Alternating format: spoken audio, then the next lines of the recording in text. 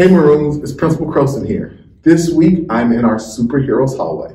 Why? Because we have a superhero here at Elgin High School, and it is #CheerForJasmine.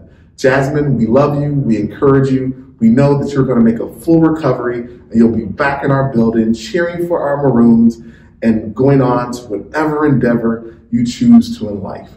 Good luck, we love you, Jasmine, and you are always in our hearts.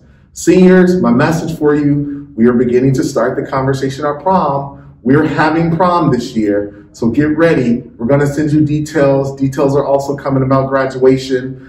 Also, our students keep working hard.